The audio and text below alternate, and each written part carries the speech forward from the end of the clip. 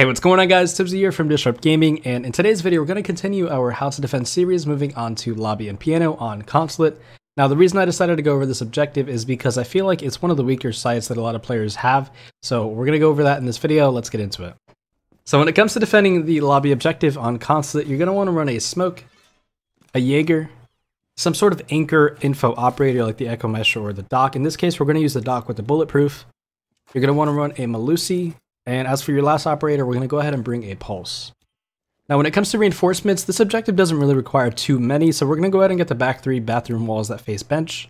We're going to get the single bathroom wall facing antechamber. Now you're more than welcome to use a 5th wall somewhere in bathroom facing piano. Typically I get the right side wall so that you don't get wall bang from yellow. And as for your last 5 reinforcements, we're going to go ahead and bring them upstairs just because this objective, if you look at circle desk or lobby, once the front door is open, there's pretty much nowhere for you to play defensively, so realistically the best way to play this objective is from above. So we're going to make some holes and open up hatches so that we can get some lines of sight, but we're going to bring the reinforcements upstairs. We're going to go ahead and get the middle connector wall, the right side 2 projector walls or meeting walls. You're going to get the admin wall on the top of the Visa stairs. And as for this last reinforcement, it's sort of situational. You can kind of move it around if you need it in certain spots. But in this case, we're going to go ahead and put it on the vending machine wall that leads to copy. Now, before we talk about utility, if you guys are enjoying this How to Defend series and you're not currently subscribed to the channel, make sure you hit that subscribe button and notification bell so you guys don't miss a future video. But anyways, let's get back into it.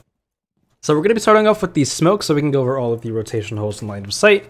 And Smoke probably has the most important job, so pay attention. We're going to go ahead and start by opening up all of these circle desk hatches. And this is going to be for the Pulse later because it could actually nitro up the hatches and deny some of the default plants. Then we're going to place our shield inside of antechamber facing front door, just to have some cover, something to peek off of, use our nitros over to deny the plant front door. And then we're going to make a rotation hole into piano from bathroom, and we're also going to open up that piano hatch. Now we're going to go ahead and move upstairs because there's a lot to do. The reason we're playing upstairs on this objective is because if they open up front door, there's almost nowhere to play inside of circle desk. So the best thing we can do is play above and make some holes. So we're going to make a rotation hole in bathroom to yellow. And then we're going to make a line of sight on the right side of the bathroom door. This will be for the Doc in this case.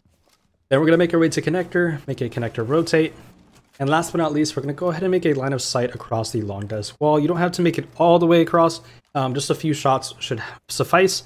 And this will be for the Doc to kind of help you out when you're playing up here. Now, as for positioning, you're going to start off by playing inside a projector. Now, the goal here is not to die. The goal here is to waste 30, maybe 45 seconds. Just a little bit of time. Once you feel pressured, you want to leave. You're definitely going to have to drop the hatch in this case, or you run back to connector. And the goal here is literally just to waste a little bit of time, shoot a couple drones, and then get out. So the goal here is after you drop, you're going to be playing inside of the objective.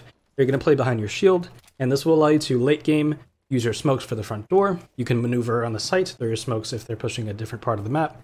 But that's pretty much going to be the setup for Smoke, and it is a lot to do, but this is definitely a setup that works. Now moving on to the Jaeger, his setup is pretty simple. We're going to start by placing an ADS at the front door.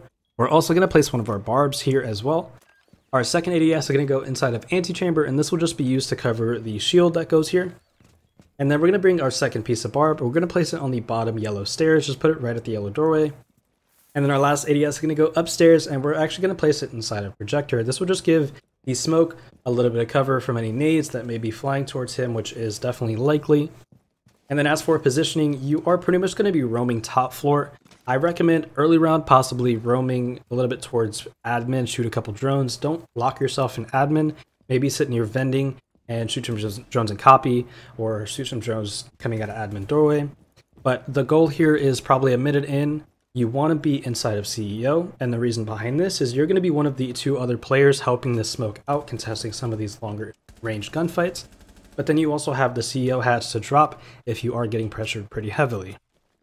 Now moving on to the anchor roll, in this case we're going to run the Doc Bulletproof, but if you do want to run the Maestro you can. I just recommend running the Doc over the Maestro in this case just because there are a few longer engagements that you're going to be taking that the 1.5 will help you out with. Now when it comes to our setup, we're going to go ahead and start by placing a Bulletproof inside of circle desk just to face the front door. If you want to place this in piano, if you know a team is doing a piano push, you're more than welcome to do that as well. But we're going to make our way upstairs, and you remember the bathroom rotate and line of sight. I had the Smoke make. This is going to be for the Doc. In this case, you're actually going to get some really long angles from the safety of bathroom / top yellow. to see all the way to the projector door. And then of course you also have the long desk engagements all the way down to vending. So these are just some longer range engagements that you might get into, so it's better to have the 1.5 in this case. But the whole point of playing upstairs and opening up the circle desk hatch is because if a team isn't pushing upstairs, if they're not trying to clear you guys up top, you're actually going to be able to sit with the dock on this hatch inside of long desk, and you're going to be able to see all the way down to the front door, which a lot of the time they're going to walk in the front door, try to go for a plant, so you'll be able to see them walk in, and you'll be able to deny the plant from above. So this is realistically the reason we're playing upstairs, and you're just going to be up here pretty much taking gunfights just to help just fight some of these longer angles. Next, we're going to talk about the Melusi. In this case, we're running Melusi just because she kind of gives you a lot of info around the site, just placing her banshees around certain entry points on the objective. So we're going to start by placing our first banshee on this little table inside of circle desk. This will just cover anybody walking in the front door.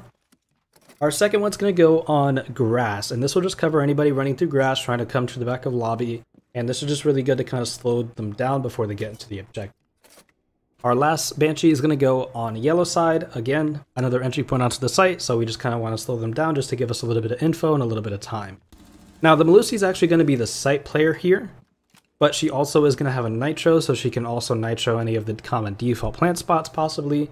So we're going to go ahead and bring a nitro in this case, but her positioning is going to be inside of the objective. Now, when it comes to the objective, the safest spot for you to be is inside of bathroom because there's nowhere for you to really die. You can't really sit inside of circle desk because of the front door being opened.